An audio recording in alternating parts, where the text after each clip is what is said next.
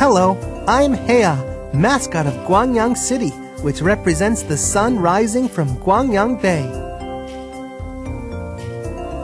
Mä천황현 from Gwangyang was a historian, a writer, and a poet in the late Joseon dynasty. He was also a patriot who criticized the royal court and its politics.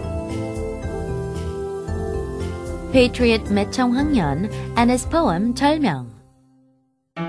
It was late Joseon. Hwanghyun was born as a descendant of Hwanghi in Sosongri, Bonggangmyeon in Gwangyang. He was so smart that he wrote poetry at the age of 11. The sound of wild geese is heard by adults. Ah, he will become a great scholar. At the age of 20, in 1874, Hwanghyun went to Seoul and became friends with Kang I, Kim Taek-yong, and Lee Gonchang, who were great writers of the time. He also became one of the great writers in the late Joseon. However, it was not easy for him to get into the royal court. Due to political corruption, at the age of 29, he passed the national exam in the first level, but the examiner dropped him back to second because of his background. How could he look down on me because of my family background? I don't want to become an official in this corrupted royal court. Realizing the corruption of the national exam and politics, he gave up on being an official and went back home.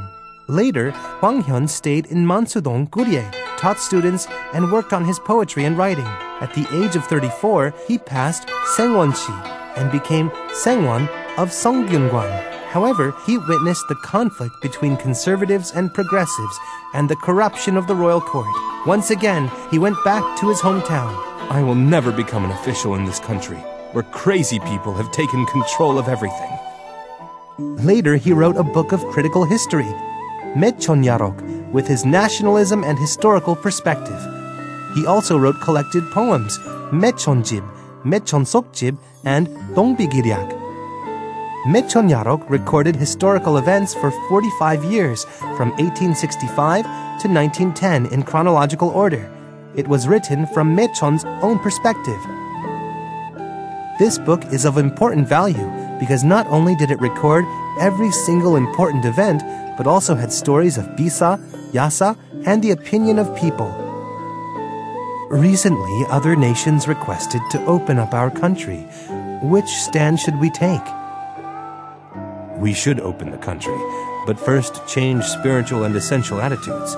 In addition, focus on gradual social changes while encouraging our national identity. However, he realized his teaching was not enough to prevent the invasion of colonial nations. When the country was forcefully annexed by Japan in 1910, he assumed his responsibility as an intellectual. On August 7th of the same year, he left 4 poems of 절명 and his will. Finally, he committed suicide. It's been 500 years since scholars were educated. However, no one sacrifices themselves for the nation. Isn't it sad? Birds and animals cry. Mountains and rivers frown.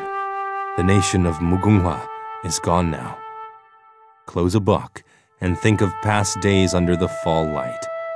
It's hard to live as intellectuals in this world. Mä천황현 was good at writing poems, leaving about 6,000 behind. Another record mentions 8,000 poems. In one of his collections, there are 70 poems, meaning if they were all published, it would be about 100 books.